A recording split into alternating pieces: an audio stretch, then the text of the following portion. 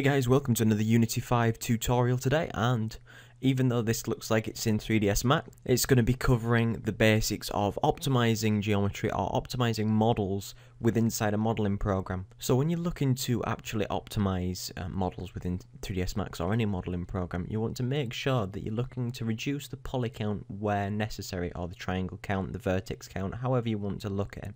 And you can see I have this object selected on my left hand side, which is a cardboard box I've made, and you can see that it's made up of 44 triangles, 24 vertexes, and you can see that I've got one at this side which is made up of, let's say over double the amount of vertexes and triangles, and there's no point to it really.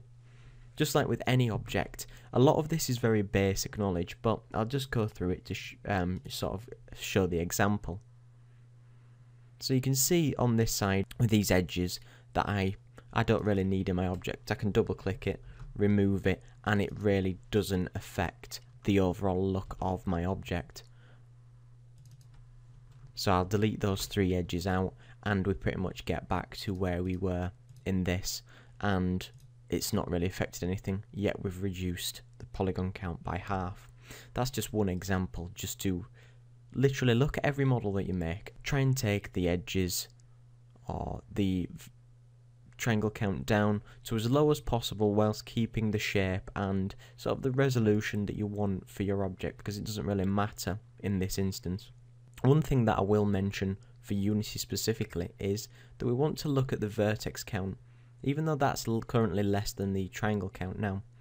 Every time we've got, say, a normal map on an object, or we use smoothing groups on an object, that's going to be taken into account when we go into Unity. And say that the vertex count is only 24 in your modeling program, and say we UV map this, like I'll show you. If I put an unwrap on this model, you can see everywhere my green edges are, this is where there is a seam that I have UV mapped my object, and that counts as a vertex split, so we'll be sort of doubling up the count when we go back into Unity.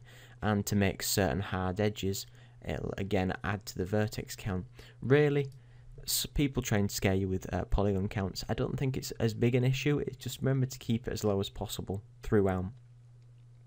One thing which is a big thing when I've made games and things like that is, say we get a cylinder and we want to make this cylinder. It's good to optimize this with an idea of keeping it as low as possible. So we don't need any height segments, because that doesn't affect the shape at all.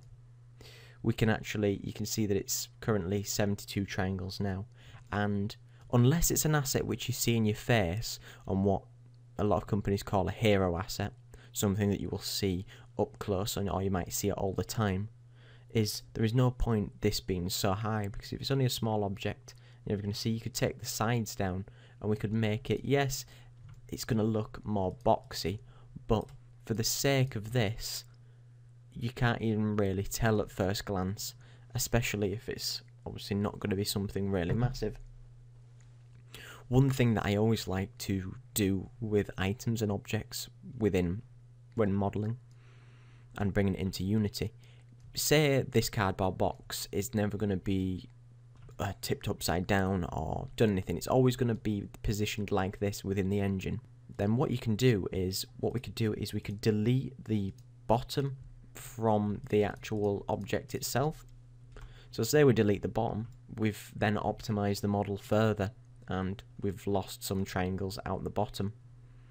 And it's as simple as that. Similarly with this cylinder, we do the same. We can grab the bottom if we're never going to see the bottom, or maybe if we're not going to see the top, we're saving faces where they might not be necessary. And another example of this, if I take that back, say we're modelling something which geometry intersects with other geometry, let's say. What I'll do is I'll duplicate this object, I'll just rotate it around 90 degrees, and I'll sort of scale it up so it looks like, you can see that maybe I've made some pipes here. This is just a quick example, and you can see that I've put this pipe inside this pipe. Now, you'd notice, like I said before, so the polygon which is here would be actually inside that other mesh, so there's no point to having a face there. So we can again delete the face. We're optimizing the model, we're just taking some of the triangles away because you're never going to see it. So what's the point of it being there?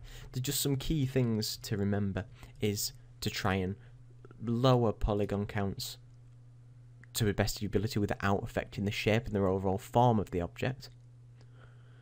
When you're making cylindrical objects and things like that, try and make them as low as possible by removing edges where they're really not necessary. And if you intersect objects with others, then delete faces that are going to be hidden and you'll never really see. And one thing, like I mentioned earlier, say you have a hero asset like I was mentioning, which you'd see up close. Don't be worried to give it a few extra polygons if it needs it.